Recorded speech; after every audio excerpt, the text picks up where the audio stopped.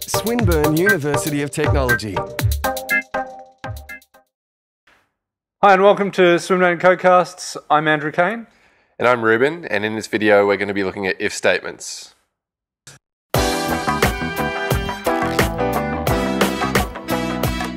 So far our programs have only run a sequence of instructions, and it's always the same sequence with one output. And that sounds like a real limitation. So if only there was a way that we were able to respond to different conditions in our code. Well, the great thing is we can use if statements to alter the sequence of the instructions in our program and thereby respond to conditions. And really, that sounds quite cool. And I've got this little program here, and basically it asks the user for their age, and it's supposed to determine whether or not they're allowed into a nightclub. But at the moment, this is just a sequence of instructions that always results in kicking the user out. Well, this sounds like a perfect case where we can use an if statement. So what we have there where we print out the message that they're not allowed to dance, we can put that into an if statement, and we can say only run that code if the age is less than a certain minimum age. And so when the computer gets up to that instruction, it will check if the age is less than a minimum age, and if it is, it will then run those instructions. Otherwise, it just jumps over them and skips them completely. Okay, that's really cool. So we're going to kick the people out who are younger than the minimum age, but I want to be able to display a message for those who are old enough to get into the club. Well, this is a case where we can use the else part of an if statement. So the if statement actually has two parts. We have the if part, so if this condition is true, run this set of code. And we can have more than one instruction there. We've only got one in this case, but we could have more than one. And we then have an else branch, which is run when that was false. So if this is true, run these instructions, else run these other instructions. So here, if the age is less than the minimum age, we say, go away, you're too young, come back in a few years. Otherwise, else, we run these other instructions.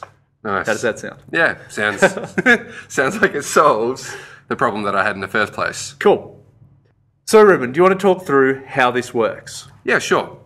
Okay, so when we first start the program, we've got to store the constant somewhere.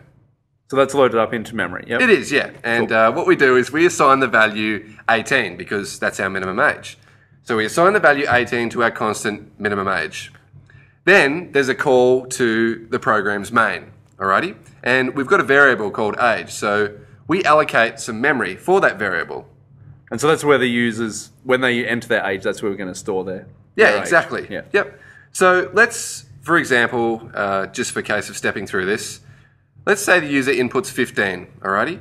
So age is now assigned the value of 15. And we look at the if statement, we've got the condition, if age is less than minimum age. So is 15 less than 18? Well, that's true. Last time I checked. Yeah, exactly. So this section of code would get executed. Whereas if we go back and we assign the age variable a value, say 19, then we get to the if statement and we evaluate the condition. Is age less than minimum age? Well, in this case, 19 is greater than 18. So we skip that bit and we go straight down to this section of code. Yeah, so it will actually print out our dance message. Yeah. Yeah, that's it. Okay, here are some extra examples that we've written up. This first one uses the result of a function. So here we're checking if a key was typed on the keyboard. So if the user hit the spacebar key, we're going to play a sound. Now, one thing to notice with this one is that we're not actually saying if key typed equals true. This is a Boolean function, so it tells us true or false to start off with.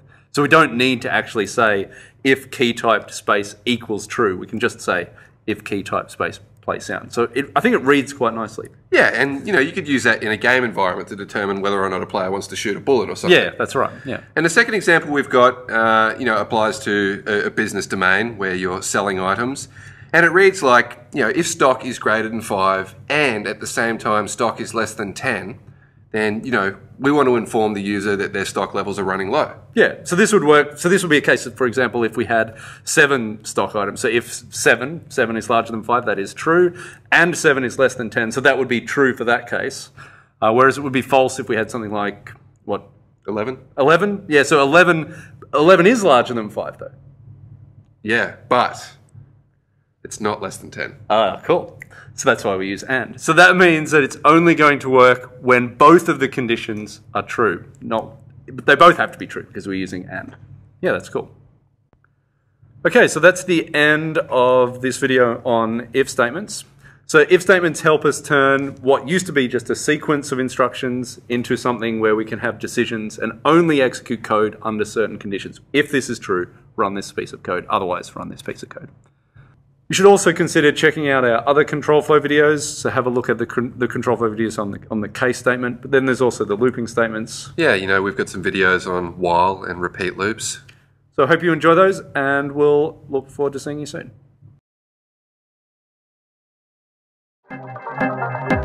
This has been a Swinburne production.